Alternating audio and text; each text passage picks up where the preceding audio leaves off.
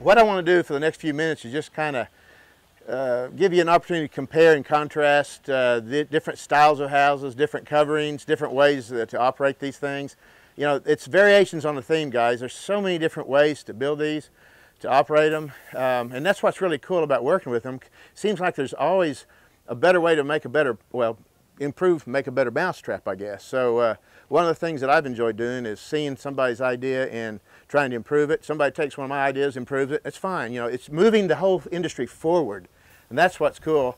So that we have a more valid, marketable product and a technique and a technology that really works in the real world. You know, that's the important thing. Okay.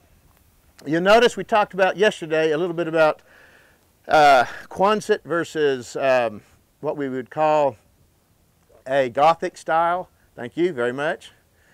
Mr. Hill will build both. This structure, these two on the north are what we would call more of a Gothic style. They're more pointed, have an apex. They're preferred in the northern parts of the country and snowy climates because they shed snow easier. You could kind of see why, okay? And they also, it allows the heat to kind of move to the top, and if you can exhaust it out that ridge, it's a very, very efficient way of getting rid of heat. And so this particular house has the Durwrap, what is it called? Sola wrap. Sola, it's S-O-L-A wrap. Yes, it's made in Germany. It's that bubble wrap material. Some of you have seen it on the small house up here. And these materials are just standard 6 mil, 4-year greenhouse film. Some of them will have anti-condensate ingredients on them on the surface where they help keep the rain or the beads of water from falling. They roll off to the side so it doesn't wet your crop. Some of them have diffusing compounds in them that when the light hits, it spreads that light and you don't see shadows in the house. It keeps things from sunburning like we talked about yesterday. But you'll notice that every manufacturer has a little different technique. Steve uses a little different door type than Leon does. They all use wiggle wire. A lot of it is, you know, most of it's similar, but everybody has a little different theme, you know, variation on a theme, if you will. Steve, you want to demonstrate how you vent this house? This is a drop-down curtain. Most people who make their own will just use a roll-up, but this is a drop-down.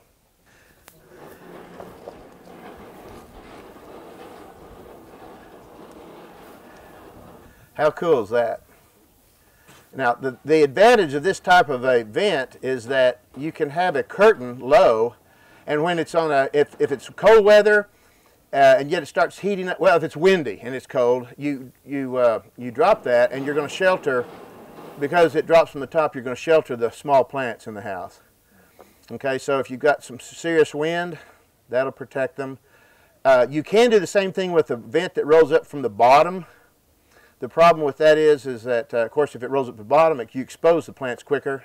But you can put a curtain, just stationary curtain, and then roll up from the top of the stationary curtain kind of thing. So there's you know, again, variations on a theme. It's a bilayer, and the bubble wrap gives it a really good insulative property. Where I see this film have an advantage is in houses where you want to provide a little heat. A lot of folks will do that early on to get things started, or maybe in the fall to keep their tomatoes growing until it gets just so cold they can't afford the heat. This gives you a little bit more efficient use of that heat that you put in, or it could be used for a fully controlled greenhouse where you're going to go ahead and heat everything. I see it initially, if for people who are not on a hobby scale, you know, where people are looking at just, they want to have fun, they want to enjoy it, and they don't really care too much about the cost, or that's not their primary concern, cost. I see this as being a really good alternative for maybe a Lexan or a polycarbonate rigid plastic alternative. So, but we don't know. We're just kind of evaluating and see what happens. With these pockets, you know, in the wintertime, we can seal this house up completely, because all these houses like this have a pocket. They have air escapes. We can take this, seal this up from the inside, and we can overwinter stuff a whole lot different than what you could before. And then if you still need to vent it, all you do is pop this down just a little bit. If you need to give it just a few inches of air to let that heat out during the winter when it's warmed up. When like February, this past February was so hot or warm, it was these houses got awful hot. So in those particular days, you can still vent this house very easily. But if it got cold, you could have it sealed up, turn the heater on, and your heat wouldn't escape. So. Just keep in mind, all this stuff comes with a price tag. It's up to you. But most folks over time opt for convenience. It's when they, especially when they get really busy and their business is a success, and they just need to spend more time growing and not so much time maintaining the house or opening it and closing it and just doing all the grunt work stuff. Okay, let's move on up the hill. The ultimate venting scenario is to utilize the ridge along the top of the house where the heat naturally would rise to vent. I mean that's the perfect place, the most desirable place to vent. The only problem is it's hard to do that. It's hard to design a system where it's easy to maintain, easy to construct, putting the plastic on it, and then, like I said, maintaining that plastic. So we worked with Leon Sloan over the years, and this little house that we were in with the irrigation, he came up with this design. It's kind of a permanently vented structure. It's really, it's not ideal for winter, but initially we planned on putting some sliding panels on that so we could close it off and just open the panels, and then that would be the vent. He didn't like it. I didn't think it really, is where we wanted to go. And so he kept working on the idea, and so eventually he just came up with a modular vent that we see on this over here.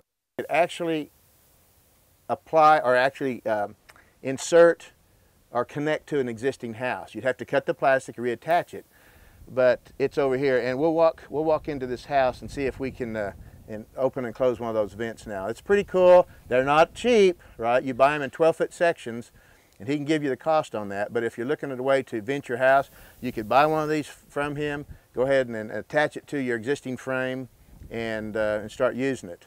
He can show you how to do it. He could do it for you, or you could just simply go and see how it works, how it's attached, and do it yourself as an add-on.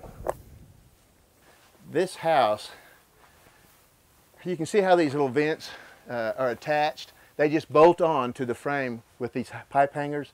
They just, well, actually, you set them down, you cut the plastic, open it up, set these down, and then you use these pipe hangers right here to attach it.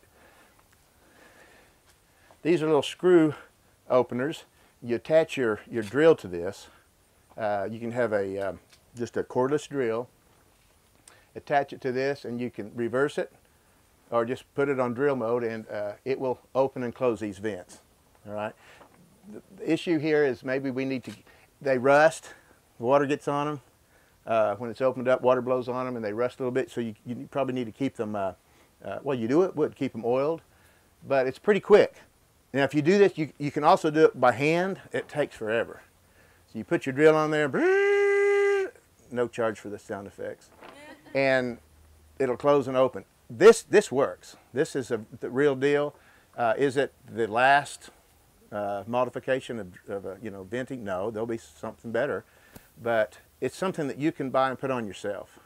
Okay, and he's selling quite a few of these. I don't know if Leon. I think he's down there, and we can ask him a little later on. He's going to be demonstrating his movable hoop house. So something to think about. And the best way to utilize this, of course, is just to vent the sides, just pop the sides open just a little bit to create a flue, and that hot air will naturally rise, and it'll just keep that air going through the house. He would suggest that you only need a few of these on a house. If you put too many of them, you don't get as much difference in temperature and air movement. I don't know. I'm not a physicist or an engineer, but I do like them. And then if you buy a commercial model, you can buy a ridge vent, this type of thing, but they're very expensive. And again, the main thing is they're just a little hard to like all of them, hard to maintain. Getting up there and fixing that, repairing the plastic, it's a little tough. So we're not, have we evolved to the perfect hoop house? No stinking way. This thing is continually evolving, And we're trying to do it on the cheap so people can utilize this technology, but you know, that brings up other issues. You get what you pay for. That's just the world we live in. Okay, now let's move over to the hobby houses. The first house we added, we actually installed was this little 1 3/8 inch top rail house. This was designed for a movable education unit. We would take it apart, put it up together. We'd take it to classrooms, 4-H, FFA, whatever. Okay, they want to know, we want activity, an ag-related activity. We can load that up in the truck and take it somewhere, and then the students put it together. It's made from all chain link fencing and fittings. Okay, it's pretty much that. There's a few additions to it, but in other words, you can just go to Lowe's, buy what you want. If there's some Home Depot people here, sorry, I didn't mean to offend you, but you just go to the box store, get what you need, and put it up. I don't have instructions on how to do that or any detailed guide, but you can look at it and kind of tell how it's put together. It's not completely assembled yet. We're in the process of modifying that, taking it apart and fixing it and improving it. But it's pretty cool because here's the deal with that.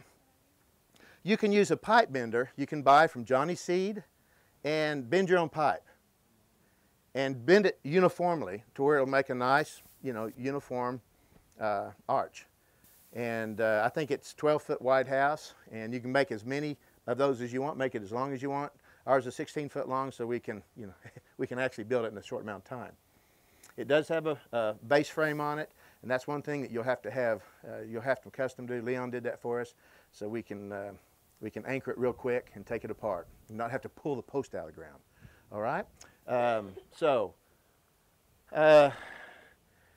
Let's look at this house here. This is a model or a kit that we bought from Harbor Freight, and it was one of their larger models, and I like the price, but I understood that we'll probably get what we paid for, and we did. It's a pretty house, but if you go up and lean on it and you shake it, you can see it's fairly flimsy. It's got the polycarbonate rigid panels. They're little panels that fit in there, but if you look at the size of the metal, just little bitty stuff. It's very thin. A severe windstorm would take that out. And if you were to modify it some, now here's what you could do. If you had it in your backyard, if it was sheltered a little bit with a fence or some trees, a shelter belt, I think that might work for you. But I would probably put posts in every corner. I would sink them in the ground and concrete them in, and then I would run angle around the top, and I would tie it into that frame, that little box frame that I make out of steel pipe. And then I think it would really, it wouldn't take up any extra space, and it would really, I think it would work okay for you then. It'd solidify a little bit. All right, before we get to Steve's house, let me tell you a little bit about this thing. Remember we talked about polypipe? This is a polypipe house that's been modified a little bit. And when I say a little bit, that polypipe is flexible. So if you use polypipe for the ends, it won't work at all. So we need some steel in this house. And so I've used the steel on the end walls. Probably should, in retrospect, gone back and instead of using 1.5, should have used 2-inch steel square tubing. That way I wouldn't have to brace it. If you go on the inside, you can see how I've used braces on all the corners. That takes up a little room, but it was necessary. I just didn't want the thing to crater, implode on me before we actually had a field day. It's a fairly strong structure, and if the end walls stand up, the other hoops are going to be fine, okay, because they're all tied together. Now, the way to vent this thing is a kind of I mean, I've seen this done before, but we've never done it here, so I thought I'd just try this. And if you'll bear with me, I'll open this up and show you how this vents. It's not for everybody. It's kind of a hassle, and we're going to perfect this, or if I can't perfect it, I'll change it out and redesign it. That's okay. You know, I learn more from sometimes our mistakes, right, than our successes. Somebody bring me that. There you go. I'm not tall enough to get up on there and open this thing up without a ladder. And that's the other default. You could use a stick, but I guarantee this works. So what we're going to do is we're going to disconnect it right here, right? And then we're going to just slide it apart.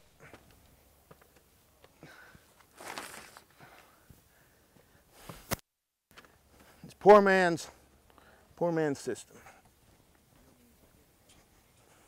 I think I about got it done now.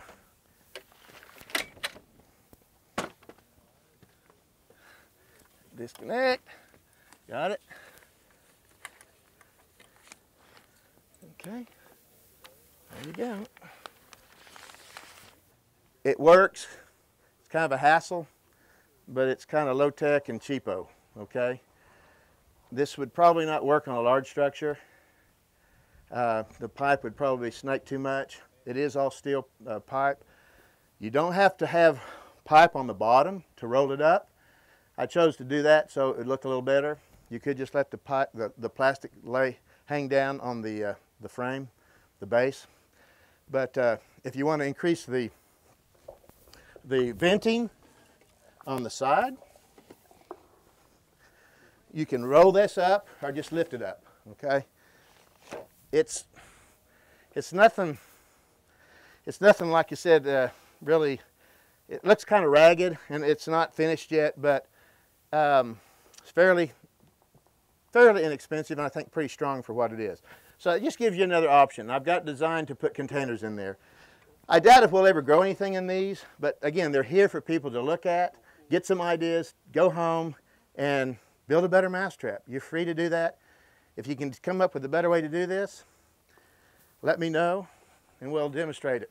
If you want to take the plastic off, you just undo this and you can take the plastic off real quick. It's not hooked on with anything but the little golf ball bungee here. Again, it works really better on a more of a small scale hobby house than a commercial house because of just the forces involved with a lot of wind and a lot of wind load. But small houses, we've had good luck with this kind of method of attaching. No wiggle wire to buy. I say no wiggle wire to attach the top. We use wiggle wire to attach the end plastic, the plastic on the end walls. Okay. All right. Enough of that. This is Steve's house over here, and it's the same material, the solar wrap, and this is the hobby size. And here, Steve, you talk more about it. And the solar power and everything. It's just a 12 by 16 house. It is a hobby house, and we do have this hooked up. We can hook it up to a thermostat. It's running now. It's still on solar, so it's hot enough in there that we're trying to get the heat out. This is our maiden voyage, so there's some modifications that we can make over time that will improve that. Thinking about putting some foundation vents at the bottom at one end, where there'll be some airflow coming in from cooler air, then cycle out. It's just, but we do want the sides closed. You know, in the summertime we can put a shade cloth on it. Wintertime we should be able to put a little supplemental heat in it. I think we have a lot of promise for this, but Steve's gonna let us know. He'll test it. He'll measure and weigh it at all corners, and so that's what we wanted to be here for as well.